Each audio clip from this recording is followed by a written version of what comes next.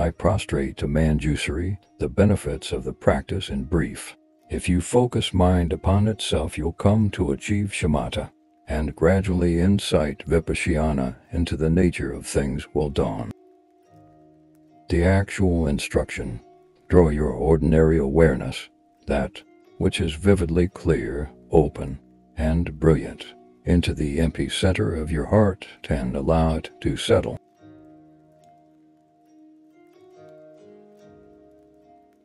This is what is meant by mind being turned upon itself, and within this experience, there is nothing whatsoever to focus upon.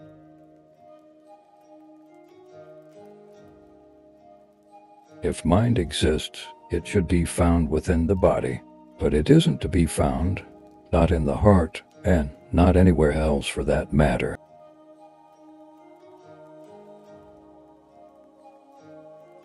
When thoughts run wild, look toward their source, and remain there with a gentle tranquility.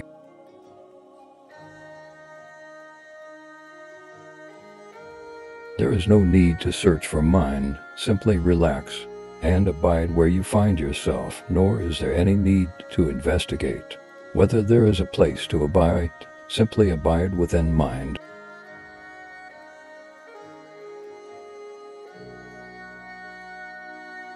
It is perfectly all right simply to relax as if preparing to sleep. This is the mode of resting. Anything else is unnecessary.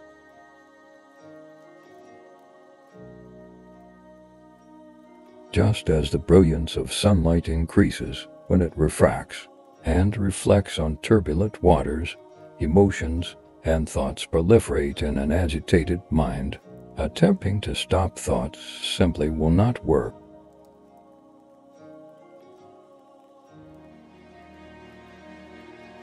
However, when the waters are no longer agitated but settled and calm, the reflection of the light rays will decrease. Just like that, allow the mind, which is the source, to settle calmly without mental agitation.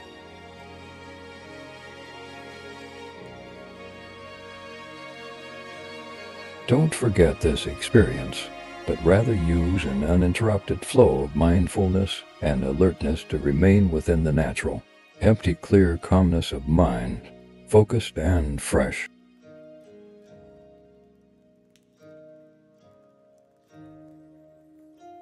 If there is an experience of blankness, relax into its natural calmness.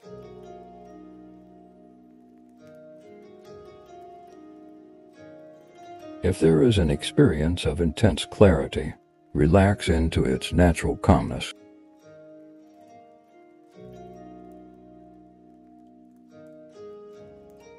If there is an experience of mind going wild and giving rise to many thoughts, relax into its natural calmness.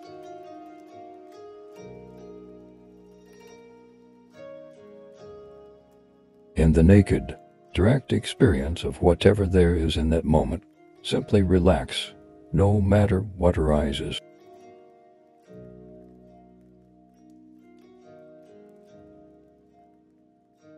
When these experiences of blankness, clarity, and thought arise, recognize them, but don't follow or chase after them. Simply rest within the space that is the recognition of their nature.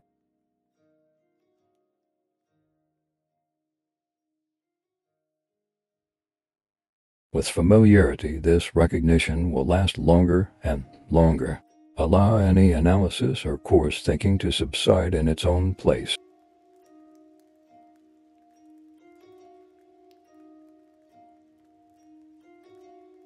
On occasion, the mind may appear dull and devoid of all movement of thought. Clear this drowsiness and simply rest.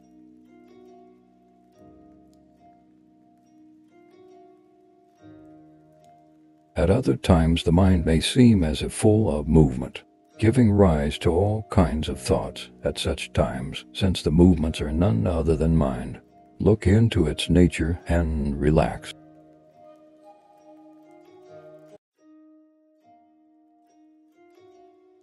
Don't try to prolong the experience that follows movement, but stand your ground. Thought will naturally subside, and you'll come to see how agitation, calmness, or even strong feelings and emotions are all on the surface of mind. Relax into its depths.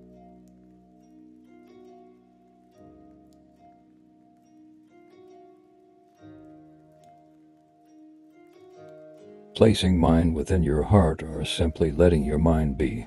These are essentially the same. The key point is to relax the mind.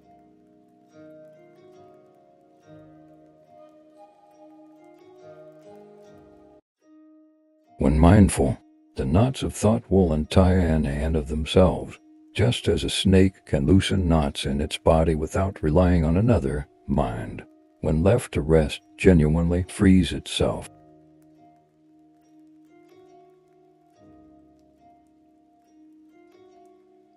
The faults of being continually under the influence of discursive thought. There is no end to discursive thoughts. They won't disappear in and of themselves, for all their multiplicity and number. They bring no real results or benefits.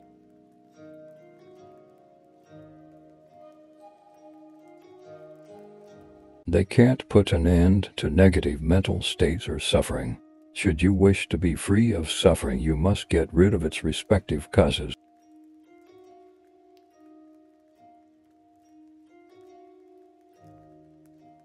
To this end, you must recognize the faults of discursive thought and emotion.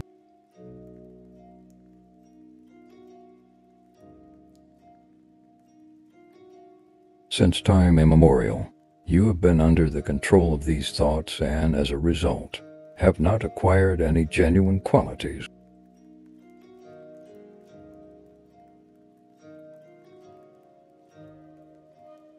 Now, give up attachment to such thoughts and do all that you can to cultivate stillness of mind.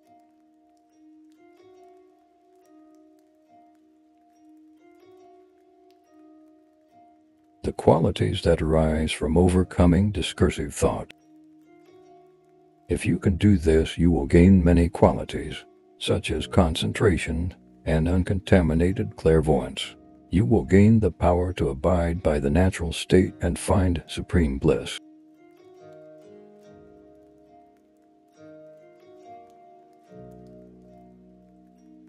Reasons to apply great effort to the practice. With such an understanding of the faults and benefits, and having gained a degree of control over the mind, continue to practice with unflagging diligence until you achieve calm abiding.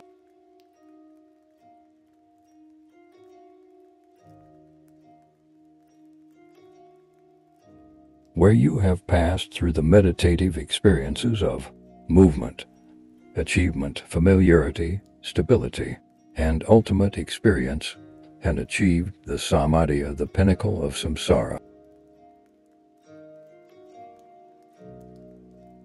Through familiarity with this method of meditation, the moving energy, wind of activity which gives rise to so many thoughts, will converge at your heart and into the central channel.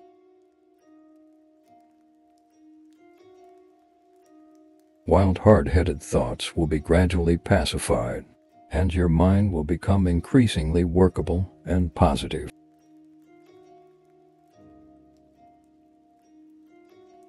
The activity wind, movement of the subtle energy, wind within the body, will naturally come to dissolve into the central channel.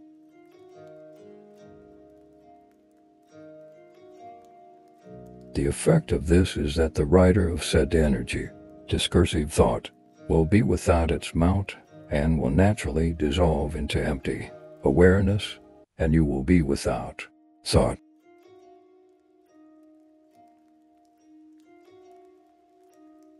Discursive thought will be calmed, and you will abide in the open luminosity of their absence.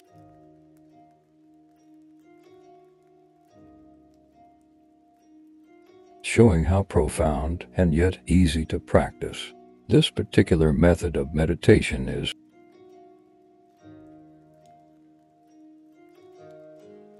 Even without other modes of introduction from the Guru, these pith instructions of mind resting upon itself offer a simple way to calm the mind that has none of the dangers associated with the forceful manipulation of energy.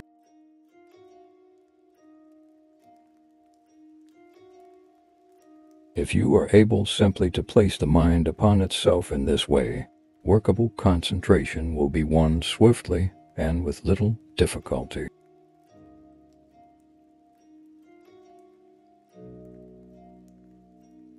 Here there is no need for meditation upon subtle bindus, drops in the heart, nor upon letters, nor any shape and form for that matter, nor is there a need to manipulate the breath.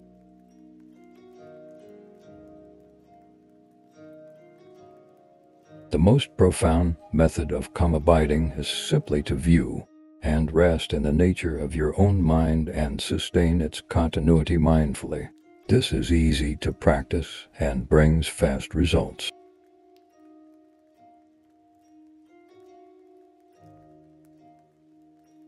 A summary of the points: how calm abiding naturally gives rise to insight.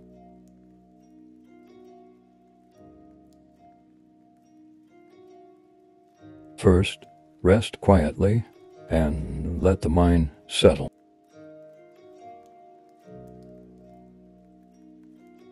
Then, allow the mind to look into itself, just as when you stare into space and there is nothing to observe. Discursive and negative thoughts will naturally be liberated in and of themselves.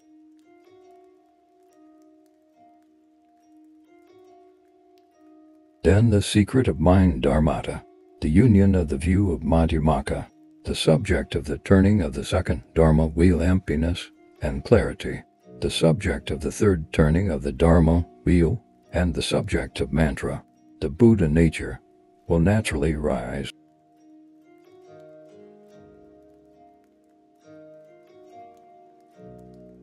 And, through the blessings of the realization of a perfect qualified master, his, her lineage and your perfect devotion, an experience of the MP clarity of the great natural state, the spontaneous, self-emergent wisdom, which is the meaning of the luminous great perfection, will rise.